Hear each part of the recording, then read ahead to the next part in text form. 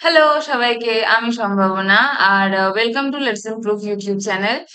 আজকে আমরা যেটা করব, লাস্টের দিন আমরা গ্রুপ 17 স্টার্ট করেছিলাম, রাইট? তো আজকে আমরা গ্রুপ 17 এর নেক্সট যে পোর্শনটা, সেই নেক্সট পোর্শনটা আজকে আমরা ডিসকাস করব। এর মধ্যে মেইনলি যে পোর্শনটা আমরা কভার করব সেটা হচ্ছে যে অক্সিজেনের সাথে যে হ্যালোজেনের বিক্রিয়া হয়, সেই অক্সিজেনের সাথে বিক্রিয়াগুলো কিরকম করে হচ্ছে, কিভাবে হচ্ছে, সেই জিনিসগুলোকে আজকে আমরা দেখবো।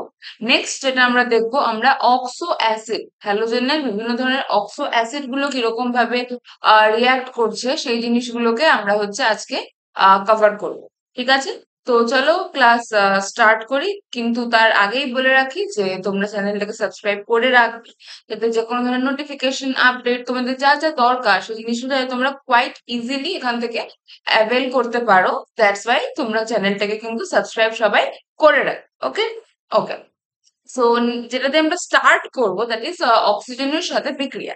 তো হ্যালোজেন যেগুলো আমাদের আছে, সেই হ্যালোজেন গুলো অক্সিজেনের সাথে কিরকম করে বিক্রিয়া করছে, তার বিক্রিয়াগুলো কোন কোন ক্ষেত্রে ঠিকঠাক মতো হচ্ছে, কোন ক্ষেত্রে বিক্রিয়াগুলো করাতেও তোমার পসিবল হচ্ছে না, সেই ধরনের বিভিন্ন টাইপের এই সমস্ত ডিসকাশন গুলো, সেগুলো হচ্ছে আমরা আজকের ক্লাসে রাখছি।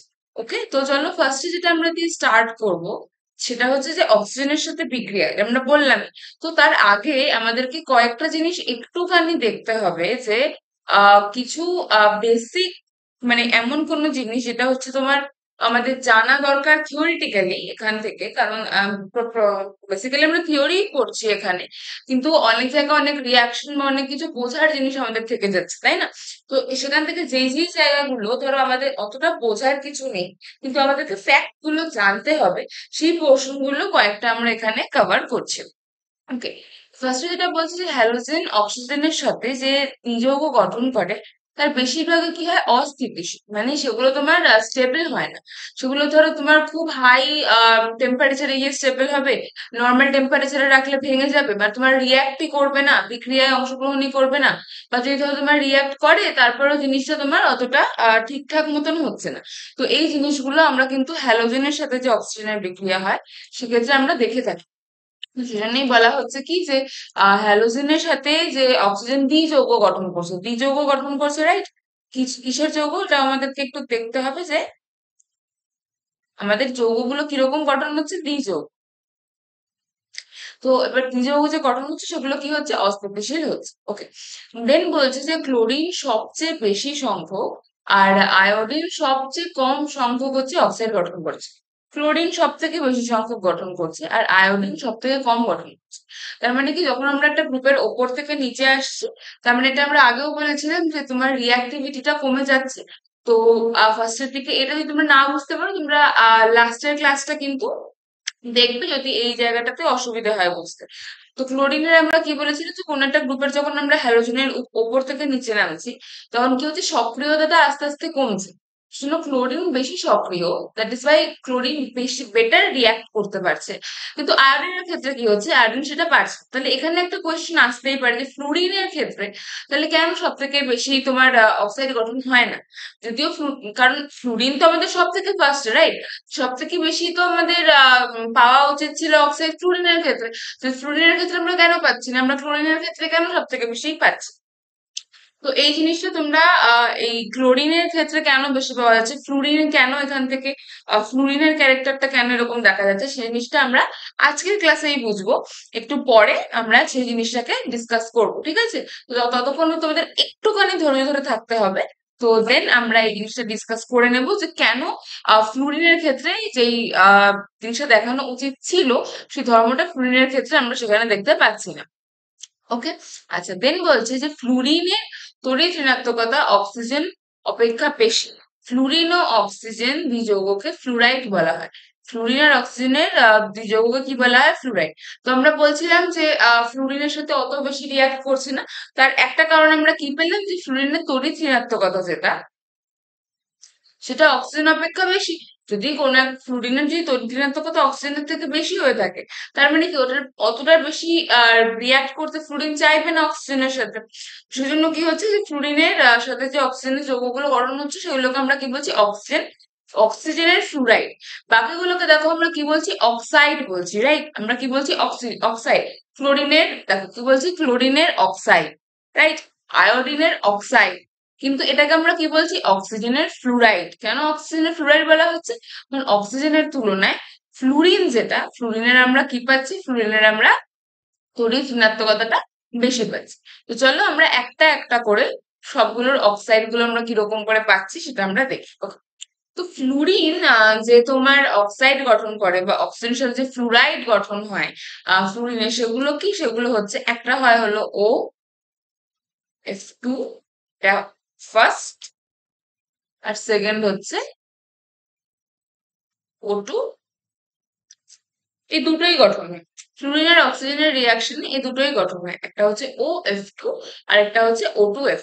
ঠিক আছে, এটার এটার গঠনটা দেখো, এটা অনেকটা সিমিলার টু H2O, রাইট? আর এটা কি? H2O2।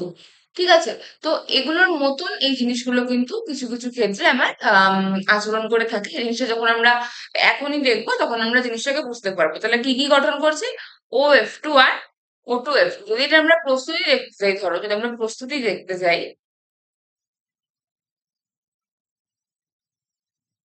তো প্রস্তুতি আমাদের কিরকম হবে? ধরো যদি আমরা ফার্স্টে OF2 বানাতে চাই, ধরো আমরা এখানে NaOH নিলাম, তার সাথে আমরা নিলাম হচ্ছে ফ্লুরিন, ধরো 2NaOH আর F2। তাহলে এখান থেকে আমরা পাবো হচ্ছে NaF, প্লাস আমরা পাবো জল H2O, আর আমরা কি পাবো? OF পেয়ে গেলাম। দেন আমরা যদি O2F2 পেতে চাই, তাহলে আমরা কি নেবো? অক্সিজেন আর ফ্লুইড। এটাকে যদি আমরা এটার মধ্যে তড়িৎক্ষরণ করি,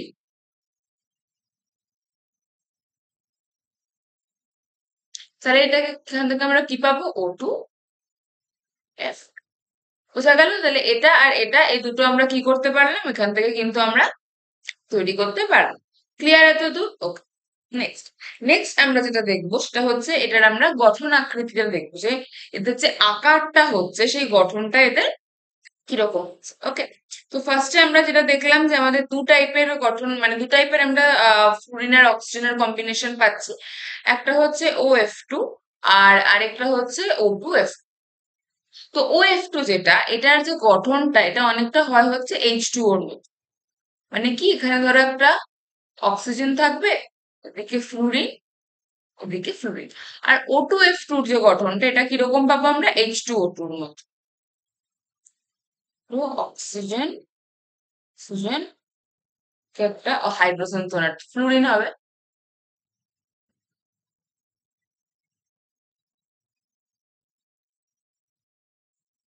এরকম। কিন্তু এই H2O-র সাথে OF2 ডিফারেন্সটা কোথায় হয়? যেহেতু অক্সিজেনটার অক্সিজেনের থেকে যেহেতু ফ্লুরিন অনেক বেশি তড়িৎ ঋণাত্মক হয়, তার জন্য কি হয়? ফ্লুরিন হচ্ছে এই যে অক্সিজেনের যে বন্ধন জোড়, মানে অক্সিজেনের সাথে যে বন্ধন জোড়টা, এই বন্ধন জোড়টাকেও নিজের দিকে টানে, এই বন্ধন জোড়টাকেও নিজের দিকে টানে। তার জন্য এই যে বন্ধন কোণটা হয়, বন্ধন কোণটা যেটা হয়, এই বন্ধন কোণের মান H2O থেকে কম হয়।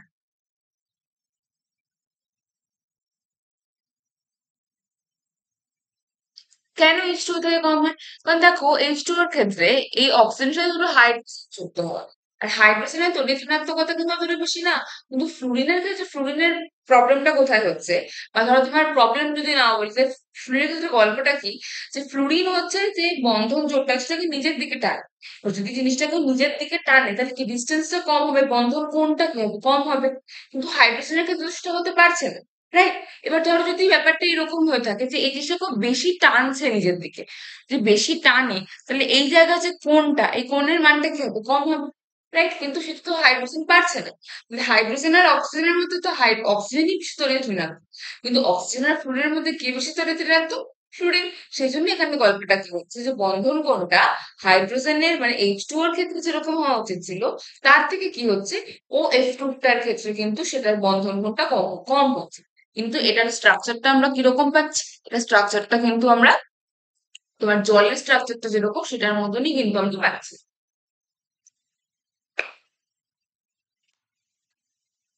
বোঝা গেল কথাটা? নেক্সট, নেক্সট হচ্ছে আমাদের O2F2 ক্ষেত্রে। এবার O2F2 ক্ষেত্রে কি হয়, O2F2 ক্ষেত্রে দেখো এদিকেও একটা ফ্লুরিন আছে, এদিকেও একটা ফ্লুরিন আছে।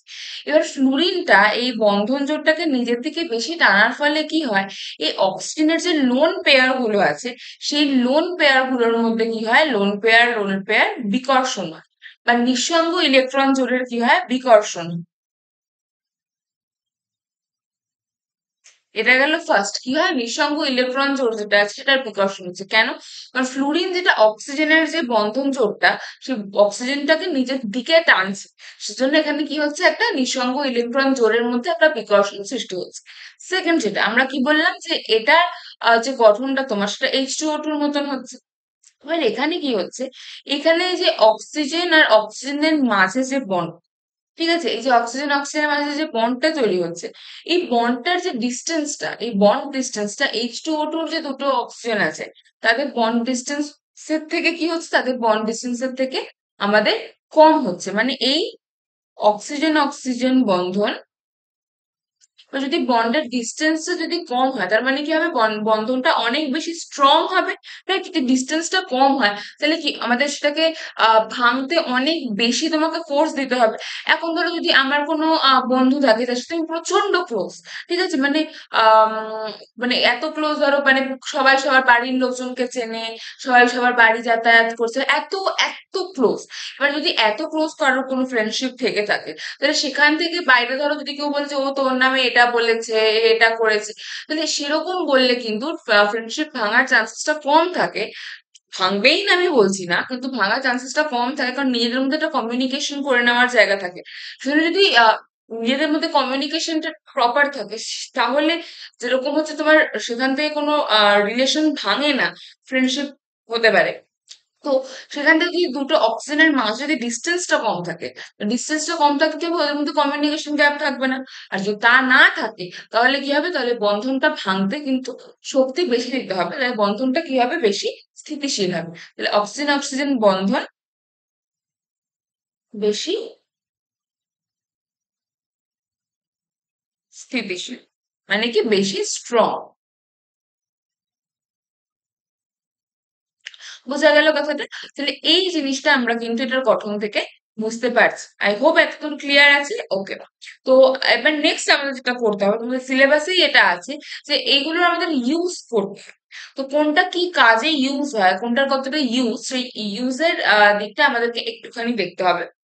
ফার্স্ট যেটা বলছে যে OF2 আর O2F2 এগুলো কি, এগুলো হচ্ছে শক্তিশালী জারক দ্রব্য। রাইট? আমরা বুঝতেই পারছি। আর কি, ফ্লুরিনেটিং বিকারক। ঠিক আছে, কি শক্তিশালী জারক দ্রব্য, আর হচ্ছে ফ্লুরিনেটিং বিকারক। এই দুটো হিসেবে কিন্তু আমাদের OF2 আর O2F2 দুটোই কাজ করছে। ঠিক আছে, এই দুটো কিন্তু খুবই শক্তিশালী জারক পদার্থ। রাইট? এটা আমরা বলতেই পারি। ওকে, নেক্সট বলছে যে O2F2 কি করে, প্লুটোনিয়াম যেটা আছে পিউ, কাকে জারিত করে, PuF6 কে জারিত করে। আচ্ছা, মানে কি, প্লুটোনিয়ামকে হচ্ছে PuF6, মানে যদি O2F2 আর পিউ বিক্রিয়া করে, প্লুটোনিয়াম বিক্রিয়া করে, তাহলে এই দুটোর বিক্রিয়া থেকে কি উৎপন্ন হবে, এই দুটোর বিক্রিয়া থেকে উৎপন্ন হবে হচ্ছে আমাদের PuF6। ওকে, এটা জারণই হচ্ছে, পিউতে এটার অক্সিডেশন স্টেট কত হবে, 0, কিন্তু এখানে এটা অক্সিডেশন স্টেট কত হবে, -6 হয়ে যাবে। কেন? কারণ PuF6 যদি বলি, তাহলে ফ্লুরিনের কি -1 করে, মানে কি হয়ে যাবে এখানে -6, তাহলে এটা কি হয়ে যাবে +6, সরি, -6 বলে দিয়েছি। তো এটা কি হচ্ছে +6, তার মানে কি এটা জারণ হচ্ছে, পিউতে কত ছিল, 0, 0 থেকে +6 হচ্ছে, তার মানে এখানে কি হচ্ছে, জারণ হচ্ছে। বোঝা গেল কথাটা? ওকে, এবার এই বিক্রিয়ার জন্য কি বলছে, এটাও খুব ইম্পর্টেন্ট। এক মিনিট। হুম, বলছে এই বিক্রিয়াটি নিউক্লিয় জ্বালানি থেকে প্লুটোনিয়ামের অপসারণের জন্য ব্যবহৃত হয়। এটা কিসের কাজে ব্যবহৃত হয়? নিউক্লিয় জ্বালানি থেকে প্লুটোনিয়ামের অপসারণের জন্য ব্যবহৃত হয়। তাহলে এরকম কোশ্চেন আসতেই পারে যে নিউক্লিয় জ্বালানি থেকে প্লুটোনিয়ামের অপসারণের জন্য কি ব্যবহৃত হয়, তখন আমাদের বলতে হবে কি ব্যবহার হয়, O2F2। ক্লিয়ার? নেক্সট হচ্ছে H2S থেকে SF6 প্রস্তুতিতে ব্যবহার করা হয় কোনটা, আমাদের O2F। আমাদের কি বলছে যে হাইড্রোজেন সালফাইড যে বিক্রিয়াটা আমরা করাই, তাহলে আমরা হাইড্রোজেন সালফাইড নিলাম। এর সাথে যদি আমরা ধরো নিই O2F2, তাহলে এই রিয়াকশনে আমরা কি পাবো? SF6, তার সাথে আমরা পাবো হচ্ছে HF, আর পাবো জল। তাহলে এই রিয়াকশন থেকে আমরা কি পেতে পারছি? SF6 পেতে পারছি। ওকে, নেক্সট নেক্সট বলছে OF2 রকেটের জ্বালানি। মানে কি, OF2 কে আমরা রকেটের জ্বালানি কি করতে পারি? জ্বালানি হিসেবে ব্যবহার করতে পারি। ঠিক আছে, তাহলে আমরা OF2 কে কি করতে পারবো? OF2 কে আমরা রকেটের যে জ্বালানি হিসেবে আমরা ব্যবহার করতে পারবো। ঠিক আছে, ভেরি ইম্পর্টেন্ট পয়েন্ট এটা। ওকে, নেক্সট নেক্সট হচ্ছে আমাদের ক্লোরিন। তাহলে আমরা ক্লোরিনের অক্সাইড সম্পর্কে আমরা প্রস্তুতি দেখলাম, গঠন আকৃতি দেখলাম, আর তার ব্যবহার আমরা দেখলাম। তো নেক্সট আমরা যেটা করব সেটা হচ্ছে আমাদের কিসের, আমরা নেক্সট করবো হচ্ছে ক্লোরিনের অক্সাইড সম্পর্কে। তাহলে ক্লোরিনের অক্সাইড গুলো আমাদের দেখতে হবে। ফার্স্টে যেটা বলছি যে ক্লোরিনের যে অক্সাইড গুলো, ওগুলো তীব্র মানে তাপগ্রাহী যৌগ। তাপগ্রাহী মানে কি, তারা টেম্পারেচার, অনেক টেম্পারেচার এরা হচ্ছে নেয় একটা রিয়াকশন কমপ্লিট করার জন্য। সেজন্য এই রিয়াকশন গুলোকে কি করতে হয়, এই রিয়াকশন গুলো কিন্তু আমাদের অনেক বেশি টেম্পারেচার নিয়ে তারপরে হচ্ছে রিয়াক্ট করছে। আর একটা যেটা কথা, যে ক্লোরিনকে কিন্তু আমরা ধরো তোমার এমনি রিয়াক্ট করে অক্সিজেনের সাথে কিন্তু আমরা অক্সাইড গঠন করতে পারি না। সেজন্য ক্লোরিনের সাথে কিন্তু আমাদের অন্য কোনো একটা এলিমেন্টের অক্সাইড নিয়ে আমাদেরকে রিয়াক্ট করতে হয়। তো সেটার সাথে আমরা পরে পরবর্তী ক্ষেত্রে যখন আমরা প্রস্তুতি দেখবো তখন আমরা বুঝতে পারবো। তো ফার্স্টে যেটা আমরা করবো সেটা হচ্ছে এটার প্রস্তুতি। প্রত্যেক কটা প্রস্তুতি মানে অনেকগুলো ক্লোরিনের সাথে অক্সিজেনের বিক্রিয়া, সেটা আমরা দেখলাম যে ক্লোরিনের সাথে অক্সিজেনের বিক্রিয়া যে অক্সাইড গঠন হচ্ছে, সব থেকে বেশি পরিমাণ অক্সাইড কে গঠন করছে হ্যালোজেন গুলোর মধ্যে? ক্লোরিন গঠন করছে, রাইট? তো তাই জন্য আমাদের সবগুলো তো আমাদের পক্ষে দেখা সম্ভব না, কিন্তু যতগুলো আমরা দেখতে পারবো সেই প্রত্যেকটা আমরা এখন এখান থেকে দেখার ট্রাই করি। ওকে, তো ফার্স্ট যেটা, ধরো আমরা Cl2 নিলাম, তার সাথে আমরা কি নিলাম? HgO। এবার আমরা কি বলেছি, এটা খুব তাপগ্রাহী, তো এটাকে আমাদের টেম্পারেচার দিতে হবে ধরো 223 কেলভিন। তাহলে এই যে রিয়াকশনটা হবে, এখান থেকে আমরা কি পাবো? একটা দ্রুত যৌগ পাবো, যেটা হবে হচ্ছে HCl2.HgO। আর এটার সাথে আমরা পাবো হচ্ছে Cl2, যেটা এটাকে আমরা কি বলি? এটাকে আমরা বলি হচ্ছে ক্লোরিন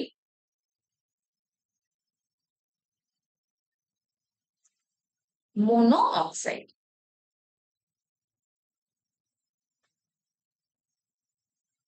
এটা কি বলা হয়? এটাকে বলা হয় হচ্ছে আমাদের ক্লোরিন মোনো অক্সাইড। তাহলে এই রিয়াকশন থেকে আমরা কি পাচ্ছি? আমরা ক্লোরিন মোনো অক্সাইড, যেটা সেই ক্লোরিন মোনো অক্সাইডটা কিন্তু আমরা এখান থেকে পাচ্ছি। ক্লিয়ার এতদূর? ওকে, নেক্সট নেক্সট যেটা আমরা আর একটা প্রিপারেশন দেখবো, দ্যাট ইজ, যদি আমরা ধরো যেটা আমরা বললাম, ধরো এখানে আমরা ক্লোরিনের সাথে একটা অন্য কোনো একটা এলিমেন্টের অক্সাইড নিলাম, নিয়ে রিয়াক্ট করলো। এবার ধরো যদি আমরা, এটা হচ্ছে ক্লোরিন ডাই অক্সাইড, তো ক্লোরিন ডাই অক্সাইডের সাথে যদি আমরা এখানে ওজনের বিক্রিয়া করাই, এটাকেও আমরা সেম টেম্পারেচার দিতে হবে। তাহলে আমরা কি পাবো? এখান থেকে পাবো হচ্ছে আমরা Cl2O6, তার সাথে আমরা অক্সিজেন গ্যাসও পাবো। এটার নাম কি হবে? এটাকে আমরা বলবো হচ্ছে ডাইক্লোরিন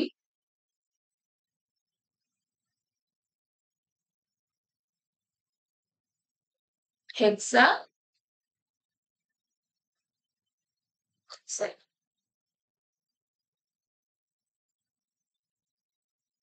ডাইক্লোরিন হেক্সা অক্সাইড, কারণ দুটো ক্লোরিন আছে আর 6টা অক্সিজেন আছে, সেজন্য ডাইক্লোরিন হেক্সা অক্সাইড। তো এই জিনিসটা আমরা এখান থেকে পাচ্ছি। ক্লিয়ার আছে তো? তো এরপরে প্রস্তুতিটা তাহলে আমাদের কাছে কোয়াইট বোঝা গেল। ঠিক আছে, তো নেক্সট আমরা যেটা করবো সেটা হচ্ছে এটার গঠনটা কিরকম, সেই গঠনটাকে আমরা দেখার চেষ্টা করবো। ওকে, তো Cl2O, যেটাকে আমরা বলছি হচ্ছে ক্লোরিন মোনোঅক্সাইড, এটার গঠনটা আমাদের কিরকম হবে? H2O এর গঠন যেরকম,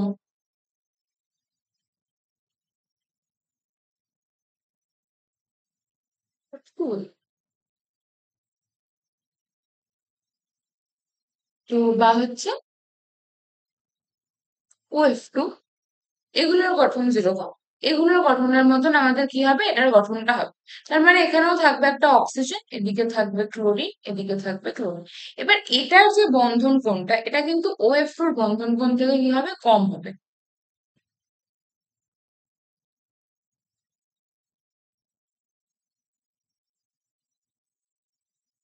কি বললাম, এটার যে বন্ধন কোণটা যেটা হবে, সেটা OF2 থেকে কম, বলছি বেশি হবে। কেন বেশি হবে? ফার্স্ট যেটা, যে ফ্লুরিনের আকারটা খুব ছোট। সেকেন্ড, ফ্লুরিন হচ্ছে সব থেকে বেশি তোমার ইলেকট্রোনেগেটিভ এলিমেন্ট। তাহলে এটার ক্ষেত্রে ফার্স্ট যেটা পয়েন্ট, যে ফ্লুরিন যেভাবে তোমার অক্সিজেনের যে বন্ড পেয়ারটাকে সেটাকে নিজের দিকে টেনে আনতে পারবে, ফ্লুরিন কিন্তু সেটা পারবে না। এটা হচ্ছে ফার্স্ট কথা। সেকেন্ড, যদি আমরা বলি ঠিক আছে তড়িৎ-ঋণাত্মকতা স্টিল এটার মধ্যে বেশি আছে, যদি অক্সিজেনের থেকে বেশি নেই কিন্তু বেশি আছে, তাহলে করতে পারবে। সেখানে সমস্যাটা যেটা, যে ক্লোরিনের কি সাইজ বড়, ফ্লোরিনের সাইজ বড়। তাই দুটো ক্লোরিন যদি বেশি কাছাকাছি চলে আসে, দুটো ক্লোরিন যদি বেশি কাছাকাছি চলে আসে, তাহলে কি হবে, ধাক্কা লেগে যাবে। ধাক্কা লেগে যাবে, যেটাকে আমরা তোমার কেমিস্ট্রির ভাষায় কি বলি, স্টেরিক হিন্ডারেন্স। কি স্টেরিক হিন্ডারেন্স, মানে তুমি যদি বড় বড় গ্রুপ একসাথে আসে, তাদের মধ্যে কি হবে, একটা তোমার মানে একসাথে থাকতে চাইবে। ধরো যদি আমি বলি যে বেশি ভিড়ের মধ্যে তো আমরা থাকতে চাই না, তাই না? আমরা ফাঁকা ফাঁকা জায়গায় থাকতে চাই, রাইট? আমরা ঘুরতে যেতে চাই ফাঁকা ফাঁকা, বেশি ভিড় আমাদের কিন্তু ভালো লাগে, সেজন্য ওদেরও ভালো লাগে না বেশি ভিড়। তো দ্যাটস ওয়াই কি, যে ক্লোরিন কিন্তু সাইজটা অনেক বড়, যদি দুটো ক্লোরিন একসাথে থাকে, তাহলে ওদের এখানে থাকাটা প্রবলেমেটিক হয়ে যায়। সেই জন্য কি হচ্ছে, যে ওদের সাইজটা বড় জন্য এটা বাবা আমরা একটু দূরে দূরে গেছি। ওএফ2 যতটা খানি, মানে দুটো ফ্লুইডের সাইজটা ছোট ছোট, কিন্তু যতটা কাছাকাছি থাকতে পারতো, এটা এখানে থাকতে পারছি না। তার মেন রিজন কি বললাম, সেটাকে আমরা যেটাকে বলছি যে স্টেরিক হিন্ডারেন্স বা স্টেরিক রিপালশন। বোঝা গেল? তো এই কারণটার জন্য কি হচ্ছে, যে আমাদের এখানে যে বন্ধন কোণটা হবে, সেই বন্ধন কোণটা কিন্তু আমাদের ওটার বন্ধন কোণ ও একটু বন্ধন কোণ অপেক্ষা কিন্তু বেশি হবে। বোঝা গেল? এবার এখানে এটা তো গেল ফার্স্ট। সেকেন্ড, যদি আমরা একটা কথা বলি, সিএলও। ওকে, এবার এই সিএলও যে বন্ডটা, এই যে সিএলও বন্ডটা, এটার মধ্যে কি হয়, এটার মধ্যে একটা হচ্ছে আমাদের পি পাই পি পাই বন্ধন। বা আমাদের ক্লোরিনের ক্ষেত্রে কি আছে, ক্লোরিনের ক্ষেত্রে আমাদের কিন্তু ফাঁকা ডি অরবিটালও আছে, রাইট? তাহলে আমাদের পি পাই ডি পাই বন্ধন কিন্তু হওয়ার প্রবণতা থাকে। যার জন্য কি, যদি আমাদের পিপাই বন্ধন বা ডিপাই বন্ধন হয়, তাহলে সেখান থেকে আমরা কি বলতে পারি, যে দ্বি বন্ধনের মতন ক্যারেক্টার হয়, দ্বি বন্ধনের মতো কি করবে, আচরণ করবে।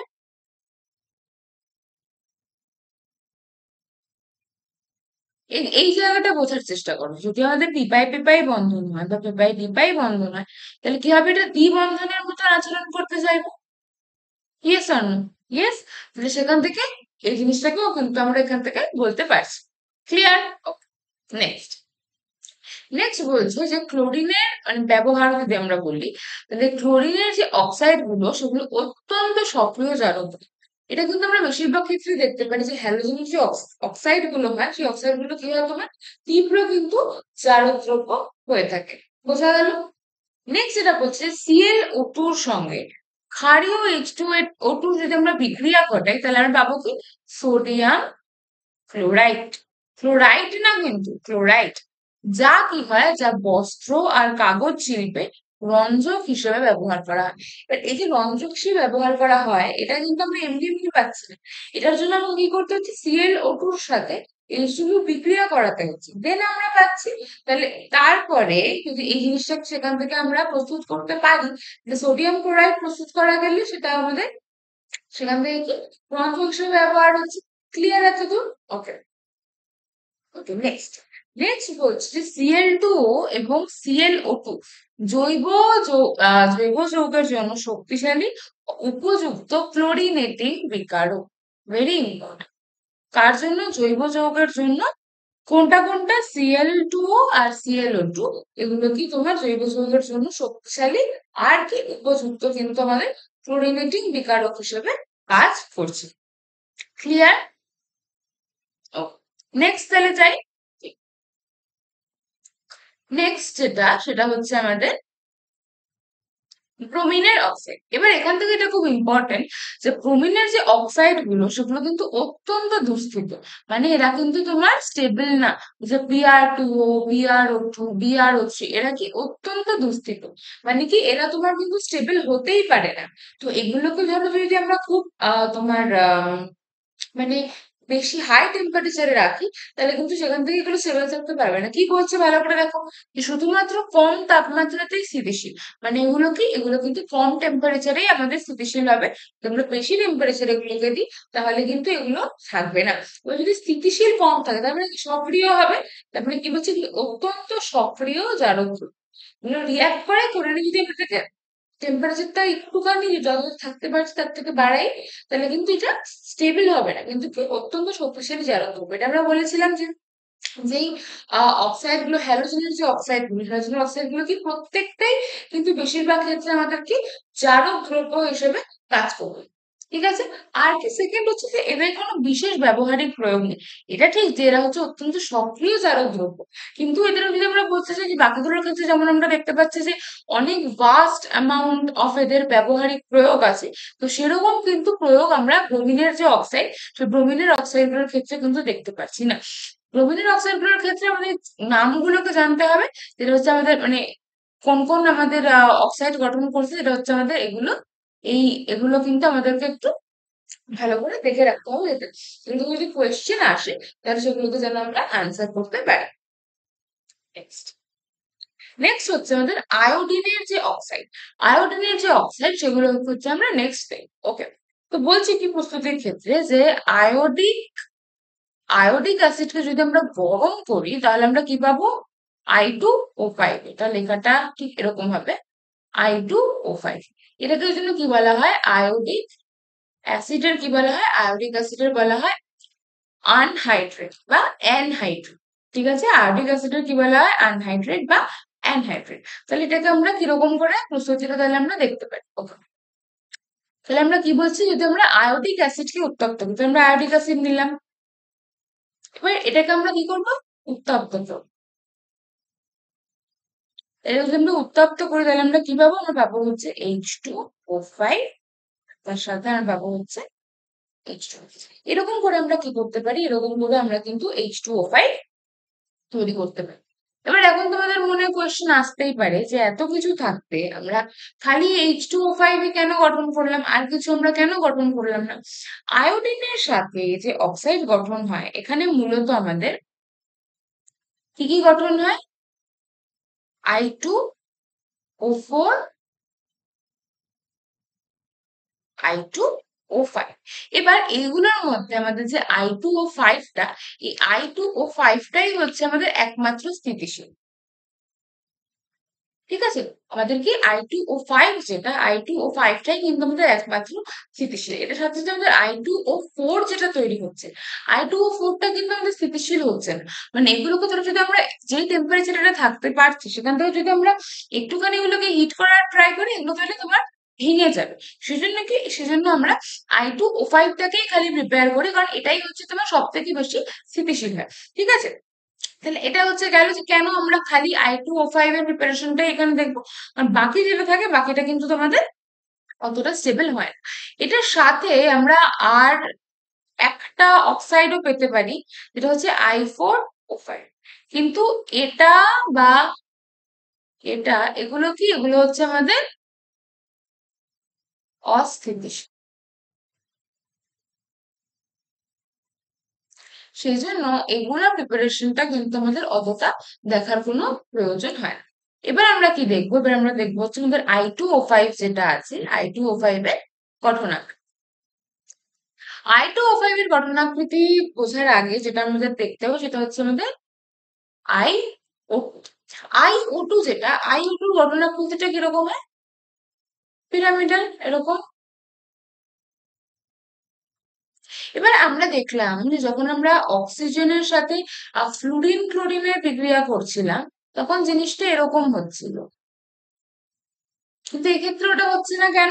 এক্ষেত্রে এই জন্যই হচ্ছে না কারণ আয়োডিনের সাইজটা কিন্তু অনেক বড়। তো আমরা একটা অক্সিজেন অ্যাটমের সাথে যদি আমরা দুটো আয়োডিনকে একসাথে রাখতে চাই, তাহলে কিন্তু এটা কখনোই একসাথে থাকতে পারবে না কারণ আয়োডিনের যে সাইজটা কিন্তু অনেক বড়। এটাও কিন্তু আরেকটা রিজন যে ব্রোমিনের সাথে কিন্তু অক্সিজেনের যে বিক্রিয়াটা সেটা অতটা ভালো হয় না। কারণ ব্রোমিনের যে সাইজটা সেই সাইজটা কিন্তু বড় হওয়ার জন্য একটা অক্সিজেনের সাথে কিন্তু এগুলো থাকতে পারে না। দ্যাট ইজ ওয়াই আয়োডিনের ক্ষেত্রে কিন্তু আমরা এরকম গঠন পাবো না, কিন্তু এরকম গঠন। বোঝা গেল কথাটা? এবার এক্ষেত্রে কি হয় যে এই যে আমাদের দুটো আইও2 আছে, এই দুটো আইও2 কি হয়, একটা ও এর মাধ্যমে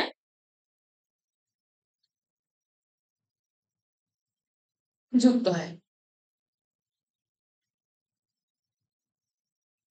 কিরকম করে? ওই দেখো, মাঝখানে একটা ও, এদিকে আই, এদিকে আই, ও, ও। এই যে এই পোর্শনটা, এটা কিন্তু একদম স্ট্রেট লাইন হয় না। এটা কি হয়, এটা কিন্তু আমাদের একটুখানি টিল্টেড থাকে। কিরকম?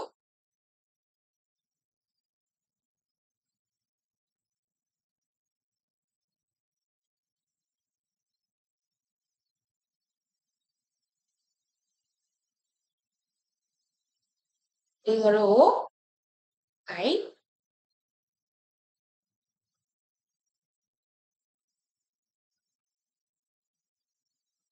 বোঝা গেল কথাটা? এবার আমরা যেটা দেখবো, এটা এবার আমরা এটা কিছু ব্যবহার দেখব, ঠিক আছে?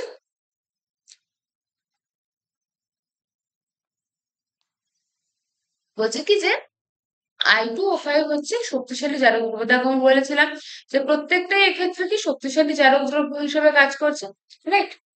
আচ্ছা, যা সিও কে পরিমাণগতভাবে CO2 তে জারিত করে এবং I2 মুক্ত করে।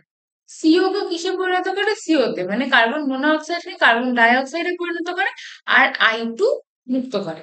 ঠিক আছে, এটা হচ্ছে এটার একটা খুবই ইম্পর্টেন্ট একটা ব্যবহারিক প্রয়োগ। এটার সাথে কি মানে এটা দিয়ে কি আমরা কি বের করতে পারি বলতো, যে বায়ুতে আমাদের কার্বন মনোঅক্সাইডের পরিমাণ কতটা আছে সেটা কিন্তু এটা দিয়ে টেস্ট করা হয়, বা কোনো একটা স্যাম্পেলে কার্বন মনোঅক্সাইড আছে কি না বা থাকলে কতটা আছে, সেই জিনিসটা কিন্তু এই রিয়াকশনটা দিয়ে আমরা বের করতে পারি। ঠিক আছে? আচ্ছা, আবার বলছে যে সেই জিনিসটাই এখানে বলেছে যে বায়ুতে বা অন্য কোনো গ্যাস মিশ্রণের ক্ষেত্রে আমাদের যে কার্বন মনোঅক্সাইড আছে, সেই কার্বন মনোঅক্সাইডকে কি এটা I2O5 টা কি করতে পারে, কার্বন ডাই অক্সাইডে পরিণত করতে পারে। যার জন্য কি এটাকে কিন্তু এটা ইন্ডাস্ট্রিতে খুবই ভাস্ট অ্যামাউন্টে এটার একটা তোমার কি বলা যায়, একটা তোমার রিকোয়ারমেন্ট আছে। যার জন্য এটা কিন্তু খুব ভালো একটা ব্যবহারিক প্রয়োগ হচ্ছে এটা। ক্লিয়ার এটা? এর থেকে কিন্তু লাস্ট ইয়ার বা তার আগের কোন একটা বছর এখান থেকে কোশ্চেন এসেছিল যে কোন হ্যালোজেনের অক্সাইড দিয়ে আমরা হচ্ছে কার্বন মনোঅক্সাইড কে শনাক্ত করতে পারি। তো দ্যাট ইজ ওয়াই এই পার্টটা কিন্তু সেখান থেকে আমাদের ইম্পর্টেন্ট হয়ে যাচ্ছে। তো নেক্সট, এবার আমরা দেখবো যে এর আগে আমরা বলেছিলাম যে ফ্লুরিনের কিছু এমন আচরণ করে যে আচরণগুলো হচ্ছে সবার থেকে কোয়াইট ডিফারেন্ট, মানে ফ্লুরিন ছাড়া তার যে বাদ বাকি হ্যালোজেন গুলো আছে, এই হ্যালোজেন গুলোর সাথে কিন্তু ফ্লুরিনের কিছু তোমার আচরণগত কিছু তফাৎ আমরা দেখতে পাচ্ছিলাম। তো এখন আমাদের দেখতে হবে যে সেই আচরণগত তফাৎ গুলো যে এই তফাৎ গুলো কি কি, আমরা কি কি ডিফারেন্স এখানে দেখতে পাচ্ছি। তো আমরা কি কি ডিফারেন্স দেখতে পাচ্ছি? আয়নন এনথালপি। আয়নন এনথালপি কি, ফ্লুরিনের ক্ষেত্রে আয়নন এনথালপিটা কিন্তু অনেক বেশি, রাইট? তড়িৎ ঋণাত্মকতা, তো ফ্লুরিন সব থেকে বেশি তড়িৎ ঋণাত্মক মৌল। ঠিক আছে, প্রমাণ তড়িৎদ্বার বিভবের মান এটাও এক্ষেত্রে বেশি হয়। তো এই মানগুলো কিন্তু এটার ক্ষেত্রে অনেকটা বেশি। এই মানগুলো কিন্তু এটার ক্ষেত্রে অনেকটা পরিমাণে বেশি হচ্ছে। এটা বাদ দিয়ে আমরা কি পাচ্ছি, ইলেকট্রন গ্রহণ এনথালপি। ইলেকট্রন যে গ্রহণ করার টেন্ডেন্সি, ইলেকট্রন গ্রহণ করার টেন্ডেন্সিটা কি কম। কেন কম? কারণ আমরা বলেছি যে সাইজটা ছোট যেহেতু। তো ইলেকট্রন যদি এসে প্রবেশ করে তাহলে ইলেকট্রন ইলেকট্রন রিপালশন হবে, সেজন্য ইলেকট্রন গ্রহণ এনথালপি যেটা সেটার মানটা খুব কম। আর বন্ধন বিয়োজন এনথালপির মান কম। যেহেতু ডিস্টেন্সটা তোমার দুটো ফ্লুরিনের মধ্যে খুবই কম হয়, এটা ধরো একটা ফ্লুরিন, এটা আরেকটা ফ্লুরিন। এবার এদের মধ্যে ডিস্টেন্সটা এতটাই কম যে এদের মধ্যে যে বন্ডিংটা আসলে ইলেকট্রনের রিপালশন হয়। সেই রিপালশনের জন্য কি, যদি এটাকে আমরা অনেক কম টেম্পারেচারে দিই তাহলে সেটা কিন্তু এখান থেকে বিয়োজন হয়ে যাবে। দ্যাট ইজ ওয়াই এক্ষেত্রে এই সমস্ত আমরা যেই তোমার প্রপার্টি গুলো দেখতে পাচ্ছি, সেগুলো কিন্তু বাকি যে হ্যালোজেন গুলো আছে তার প্রপার্টির সাথে কিন্তু মেলে না। তো সেখান থেকে আমাদেরকে দেখতে হবে যে এই যে অস্বাভাবিক আচরণ, এগুলোকে আমরা অস্বাভাবিক আচরণ বলছি, তাহলে যে অস্বাভাবিক যে আচরণগুলো, এই আচরণগুলোর কারণ কি? ঠিক আছে, খালি আমরা যদি আচরণ দেখি, জিনিসটা কেন হচ্ছে সেটা আমরা যদি জানার চেষ্টা না করি, তাহলে কিন্তু হবে না। আমাদের ইন জেনারেল লাইফেও যদি আমরা কোনো জিনিস খালি বলি যে এটা এটা এটা এরকম হচ্ছে, এটা এরকম হওয়া উচিত ছিল, এটা হচ্ছে না, এটাই হচ্ছে। তো প্রত্যেক ক্ষেত্রে মনে রাখবে সবসময় যে কোনো সিচুয়েশনে লাইফে কোন জিনিসটা কেন হচ্ছে, তার কারণটা কি, সেই কারণটা কিন্তু আমাদেরকে দেখতে হবে। খালি যে আমরা যদি রিয়াকশন অবজেক্টিভ দেখে চলে আসছি যে না এটা হচ্ছে, কিন্তু এটা হচ্ছে এটা দেখা কিন্তু আমাদের কাজ না, হচ্ছে তো সবাই দেখতে পাচ্ছে। যেটা আমাদেরকে বাকিদের থেকে ডিফারেন্ট বানায় মানুষদেরকে, সেটা হচ্ছে আমাদের ভাবার যে ক্ষমতা।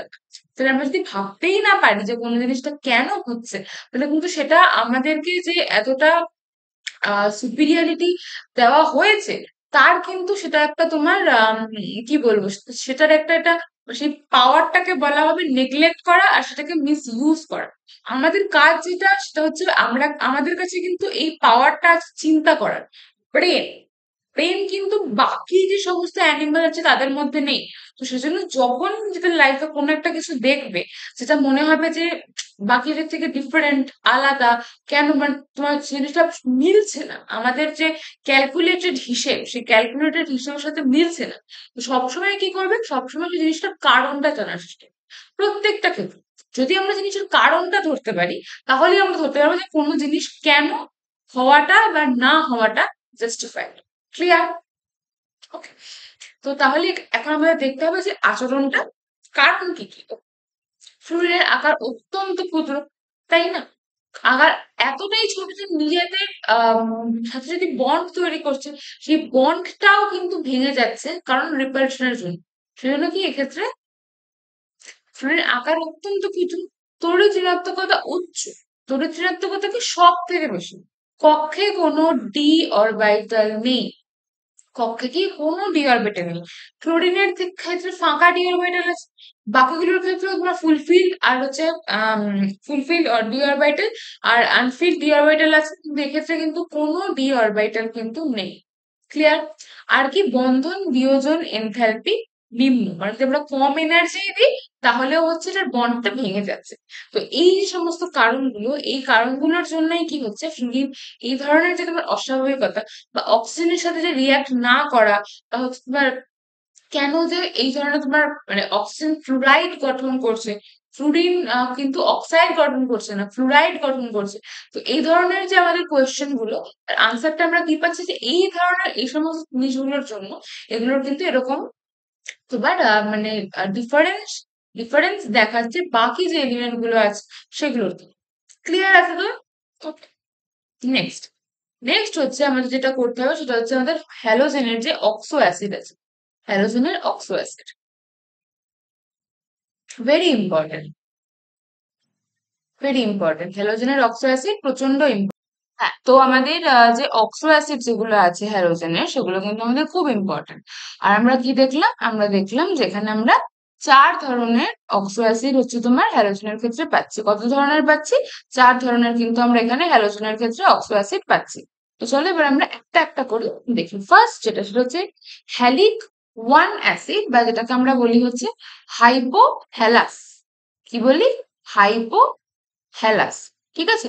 হাইপোহ্যালাস এটা কিন্তু আমাদের ফ্লুরিন, ক্লোরিন, ব্রোমিন, আয়োডিন প্রত্যেক কটার ক্ষেত্রে কিন্তু আমাদের হাইপোহ্যালাস অ্যাসিড যেটা এটা তৈরি হয়। এখানে একটা কথা বলে রাখি যে ফ্লুরিন যেটা আছে, ফ্লুরিন কিন্তু আমাদের শুধু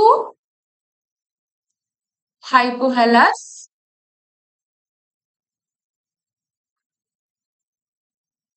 গঠন করে।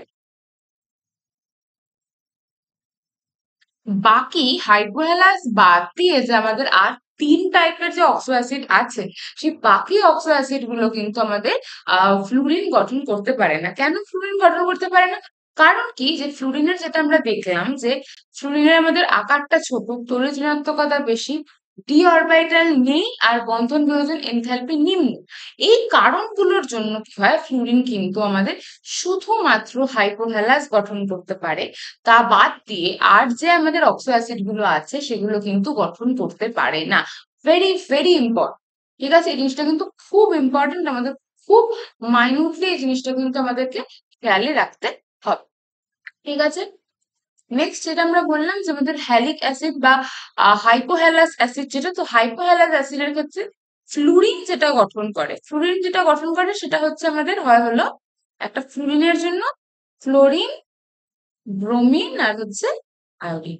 তো ফ্লুরিন যেটা গঠন করে সেটা আমাদের দেখতে কিরকম হয়, সেটা হয় হচ্ছে এইচ, তার সাথে হয় হচ্ছে আমাদের ও এফ। এটাকে আমরা কি বলি, এটাকে আমরা বলি হচ্ছে হাইপো ফ্লুরাস অ্যাসিড, হাইপো ফ্লুরাস। ফ্লোরিনের সাথে কিরকম গঠন করে, এইচ ও সিএল, এটাকে আমরা বলি হচ্ছে হাইপো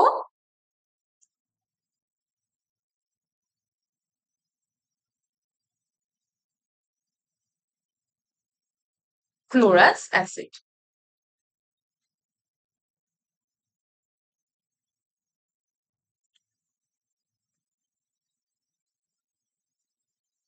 আর ব্রোমিনের সাথে যেটা গঠন করে that is H O P R, সেটাকে আমরা বলি হচ্ছে হাইপো ব্রোমাস অ্যাসিড।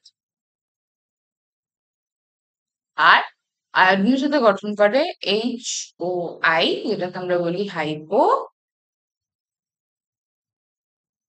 আয়োডাস অ্যাসিড। ক্লিয়ার এতদূর?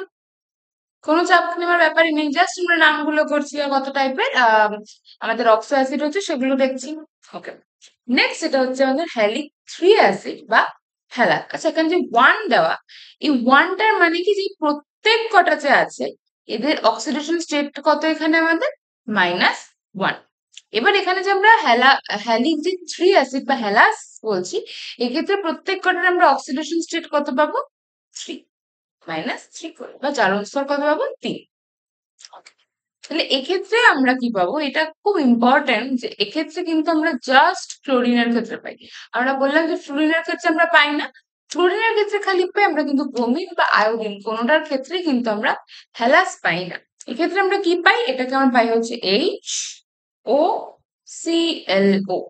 ওকে, এইচ ও সিএলও, বা এটাকে কি বলা হয়, HClO2। এটাকে বলা হয় হচ্ছে ক্লোরাস অ্যাসিড, এটাকে কি বলা হয়, ক্লোরাস। ক্লিয়ার? তো ফ্লুরিন, ব্রোমিন, আয়োডিন কোনটার ক্ষেত্রে আমরা পাই না, ফ্লুরিনের ক্ষেত্রে পাই না সাইজটা খুব ছোট বলে, ব্রোমিন আর আয়োডিনের ক্ষেত্রে পাই না সাইজটা বড়। তো ক্লোরিনের সাইজ এটার সাথে তোমার কম্প্যাটেবল, সেজন্য জাস্ট আমরা ক্লোরিনের ক্ষেত্রেই কিন্তু হ্যালাস পাচ্ছি, যেটাকে আমরা বলছি হলো ক্লোরাস। নেক্সট, নেক্সট হচ্ছে আমাদের হ্যালিক ফাইভ, এটাকে আমরা বলবো হচ্ছে হ্যালিক অ্যাসিড। হ্যালিক অ্যাসিড আমরা ফ্লুরিনের ক্ষেত্রে পাই না, কারণ আমরা বলেছি যে ফ্লুরিনের ক্ষেত্রে সাইজটা যেহেতু ছোট হয়ে যায় ওই জন্য গঠন করতে পারে না।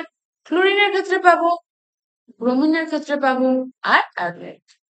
এটার গঠনটা কিরকম হয়, ধরো এইচ ও সিএল টু, না এইচ ও সিএল নেট, হচ্ছে এইচ ও সিএল ও, ঠিক আছে, বা এটাকে কি লেখা যায়, HClO3। এটা হচ্ছে ক্লোরিক অ্যাসিড। বোঝা যাচ্ছে? নেক্সট কি হবে, HO, সেম সবগুলো স্ট্রাকচার একদম সেম, HO বা আমরা কি বলতে পারি, HBrO3। এটা হচ্ছে ব্রোমিক অ্যাসিড।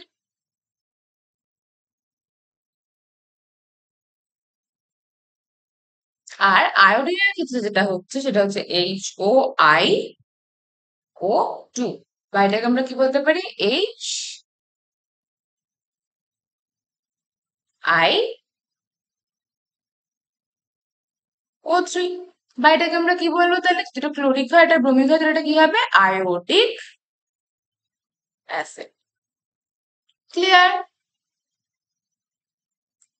নেক্সট এন্ড লাস্ট যেটা হচ্ছে আমাদের হ্যালিক অ্যাসিড বা পার হ্যালাইড। এটা কি, হ্যালিক অ্যাসিড বা পার হ্যালাইড। ওকে, তো পার হ্যালাইড যেটা, সেটা আমরা অবভিয়াসলি ফ্লুরিনের ক্ষেত্রে পাচ্ছি না, সেটা পাচ্ছি আমরা ক্লোরিন, নিন আর আয়োডিনের ক্ষেত্রে।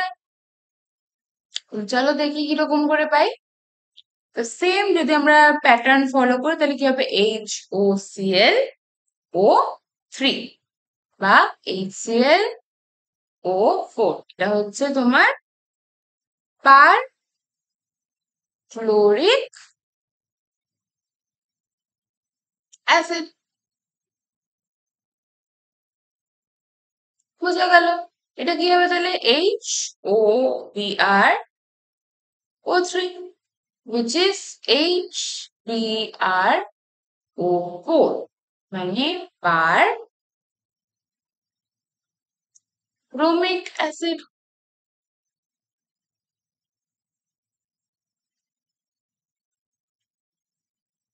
আর এটার ক্ষেত্রে কি হবে, HOiO3 বা HiO4।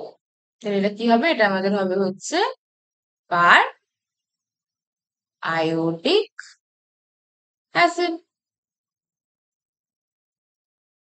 ক্লিয়ার?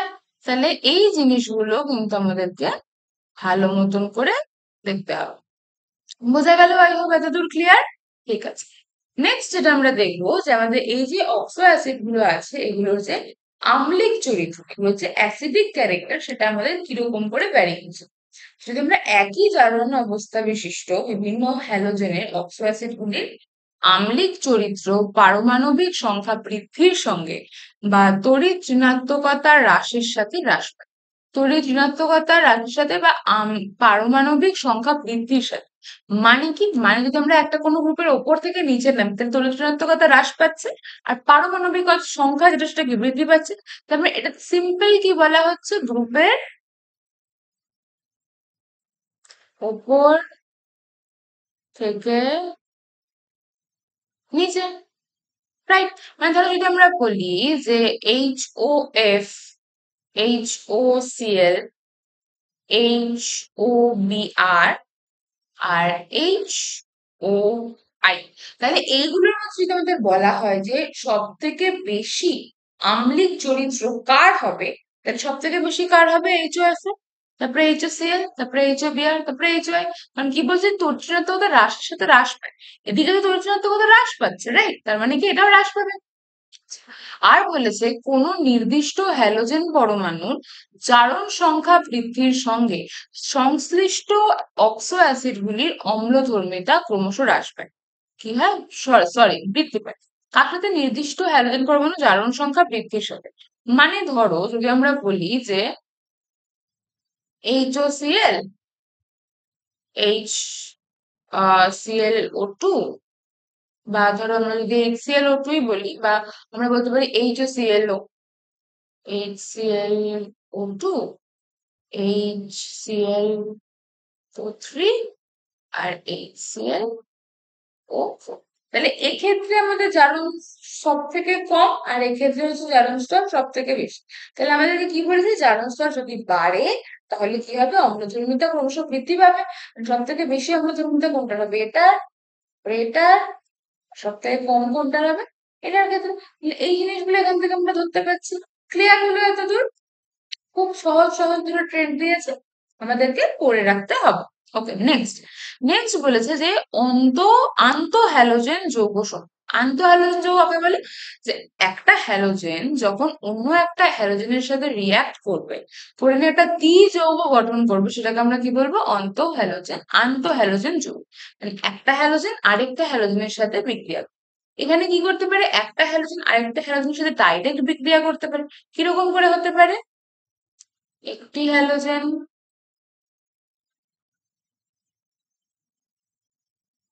প্লাস অপর হ্যালোজেন। মানে কি একটা হ্যালোজেন আরেকটা হ্যালোজেনের সাথে বিক্রিয়া করতে পারে, ফার্স্ট কেস। সেকেন্ড কি হতে পারে, যে একটা হ্যালোজেন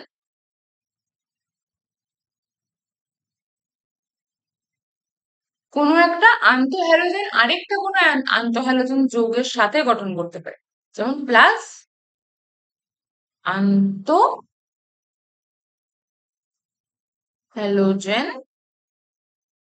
যৌগ। বোঝা যাচ্ছে কথাটা? তাহলে কি যে আমরা দুভাবে পেতে পারি, কি ফার্স্ট ওয়েটা যে একটা হ্যালোজেন কি আরেকটা হ্যালোজেনের সাথে বিক্রিয়া করবে, আর কি করতে পারি যে একটা হ্যালোজেন অন্য কোনো একটা আন্তঃহ্যালোজেন যৌগের সাথে করবে। এরকম করে আমরা কি পাবো, এরকম করে আমরা কিন্তু আন্তঃহ্যালোজেন যে যৌগ, আন্তঃহ্যালোজেন যৌগ কিন্তু আমরা পাবো। নেক্সট, তাহলে আমাদের এগুলোর কয়েকটা ব্যবহার দেখতে হবে। কি যে আন্তঃহ্যালোজেন যে যৌগগুলো, এগুলো নির্জল বা অজলীয় দ্রাবক হিসেবে কিন্তু খুব পরিমাণে ব্যবহার হয়। ফ্লুরিন ঘটিত আন্তঃহ্যালোজেন যৌগগুলি অত্যন্ত প্রয়োজনীয় ফ্লুরিনেটিং, ফুরিনেটিং না, ফ্লুরিনেটিং, ফ্লুরিনেটিং বিকারক হিসেবে কি কাজ করে। আর চর্বি আর তেলে আয়োডিন সংখ্যা নির্ণয়ের জন্য আয়োডিন মনোক্লোরাইডের ব্যবহার করা হয়। আয়োডিন মনোক্লোরাইড হয় ICL, এটা হচ্ছে আয়োডিন মনোক্লোরাইড। আয়োডিন মনোক্লোরাইডের ব্যবহার কিসের করা হয়, চর্বি আর তেলে আয়োডিনের সংখ্যা নির্ণয়ের জন্য আয়োডিন মনোক্লোরাইড ব্যবহার করা হয়। তাহলে এই যে জিনিসগুলো, এই জিনিসগুলোর ক্ষেত্রে আমরা কি পাচ্ছি, এর মধ্যে আমরা, এগুলো হচ্ছে আমাদের আন্তঃহ্যালোজেন যে যৌগ, তাদের ব্যবহার হয়ে গেল। তাহলে এই জিনিসগুলো কিন্তু আমাদের খুব খুব ইম্পর্টেন্ট একটা তোমাদের পার্সপেক্টিভ রাখবে পরীক্ষার জন্য। ঠিক আছে? তাহলে এইভাবে আমাদের গ্রুপ 17, যেটা গ্রুপ 17 এলিমেন্টস কিন্তু আমাদের শেষ হয়ে গেছে। নেক্সট দিন আমরা যেটা করব, নেক্সট দিন আমরা গ্রুপ 18, যেটা আমাদের নোবেল গ্যাসেস, এই নোবেল গ্যাসেস দিয়ে আমরা নেক্সট ডে আমাদের গ্রুপ 18 স্টার্ট। তোমরা ভালো মতো করে পড়াশোনা করতে থাকো, যদি কোনো রকম কোনো ডাউট থাকে তোমরা ডেফিনেটলি জিজ্ঞেস করবে, আমি অবভিয়াসলি আনসার দিয়ে দেবো। তো তোমরা ভালো মতো করে পড়াশোনা করতে থাকো, যাতে পরীক্ষার আগে যেন তোমাদের কোনো রকমের কোনো চাপ বা প্রেশারের জায়গা না হয়। ঠিক আছে, তাহলে দেখা হবে নেক্সট ক্লাস।